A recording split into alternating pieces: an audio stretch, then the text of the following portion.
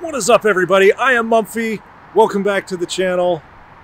And if you're new, thanks for joining. This is the first video of 2021, so thank you for joining. Thank you for subscribing and commenting on the videos of the installs and the journey with the 2020 Tacoma. I've got lots of plans coming up for the new year. Lots more to do on this rig before it's to a point where, I don't know, I don't think I'll ever be finished with it completely, but it'll be a lot closer to where I want it to be. In any case, I just wanted to say thank you to each and every one of you. As of this video, I am really close to breaking 200 subscribers. For this next year, I would love to hit 1,000 before June. How about the anniversary of when I bought the truck? So that'd be the end of May, so June-ish. And that'll be the 1-year anniversary. I'd love to get that, so please share with your friends and help me get 1,000 for the Tacoma if you like the videos. So thank you very much. Well, 2020 is gone.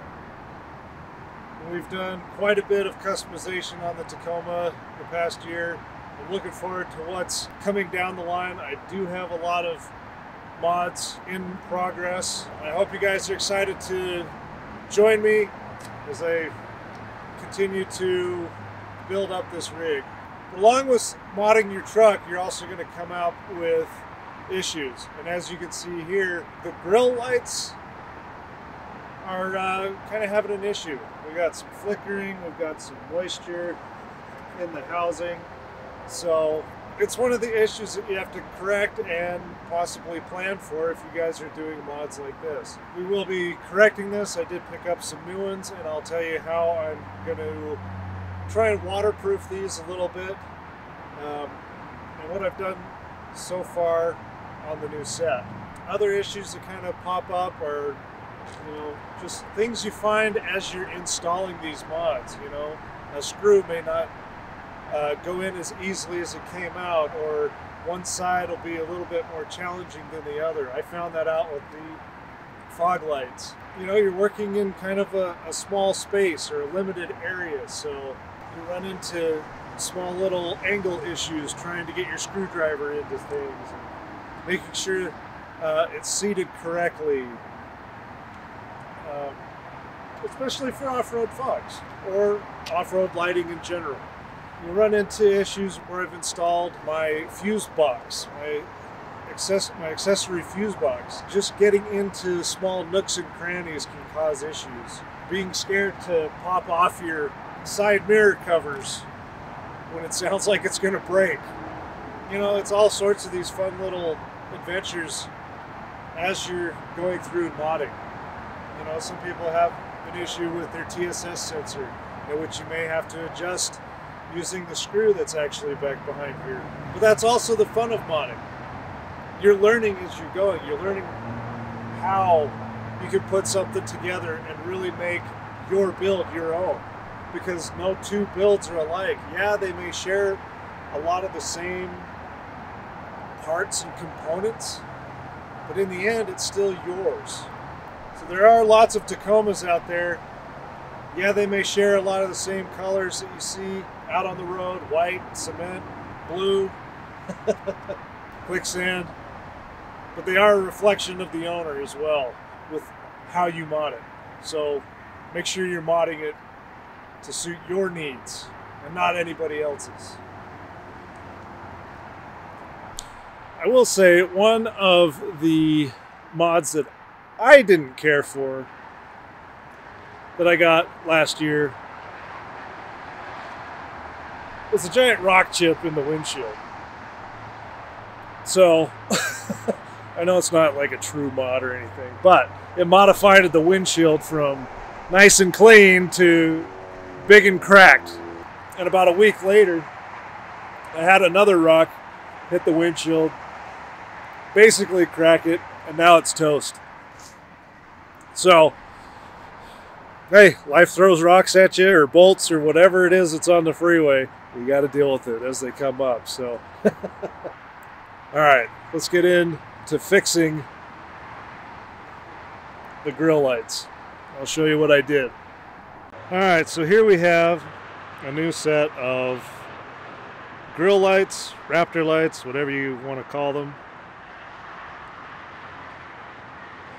And what I ended up doing was I took a little bit of silicone and ran it around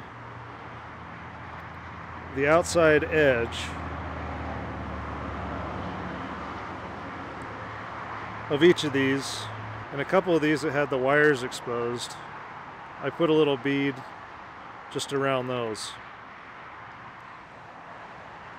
So as you can see, just some silicone around the housing.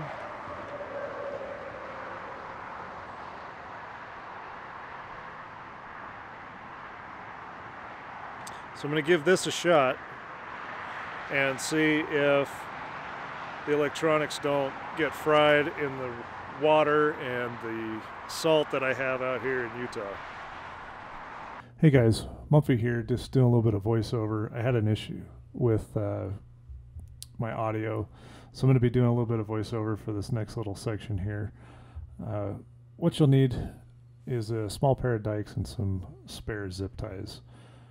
What you'll end up doing is just clipping the zip ties that are holding the wiring harness to the front of the grill, and we'll be replacing that. The only reason why we're doing that is so that we can unclip the grill lights a little bit easier.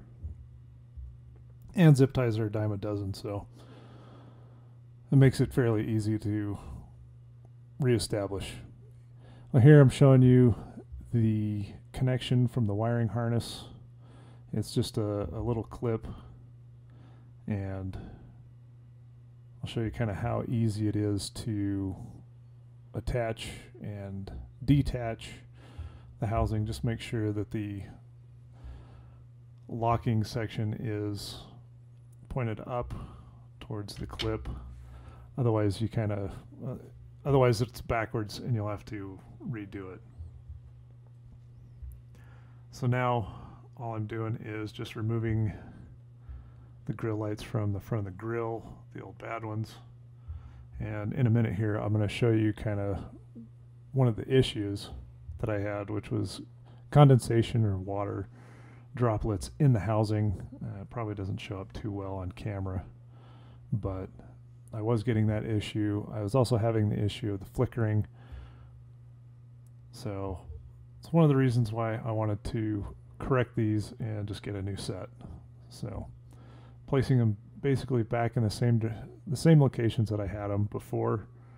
But one thing that I've always noticed with some of these, and this is just with my grill, is that I have to do a little bit of modification to the housing. So I clip a couple of the sides, and it's just on the furthest most outside edge of the grill lights. So the two that are toward the center slide in real nice and easy, and then you just end up clipping them all back together.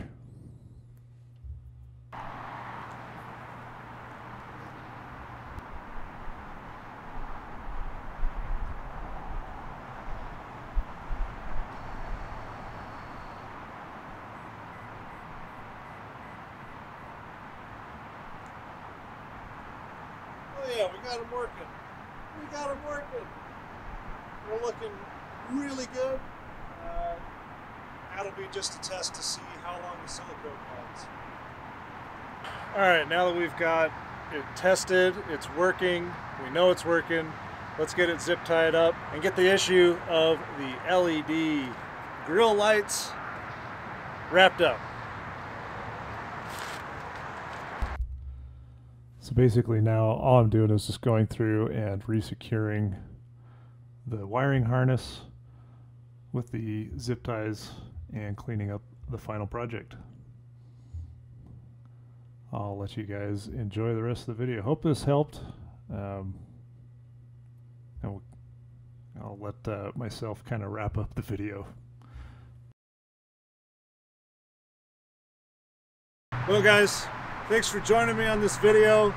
I hope it kind of gave you a couple extra tips as far as if you're doing the grill lights.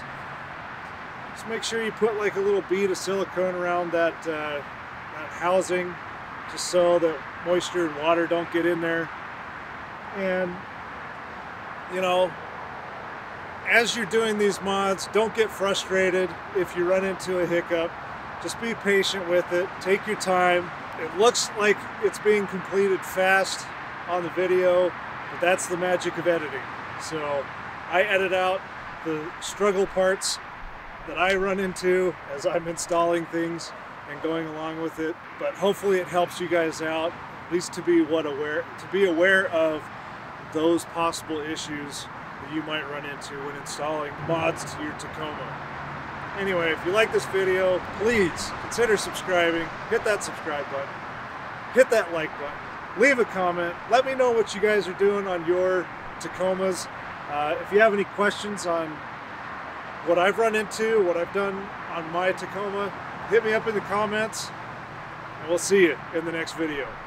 Peace.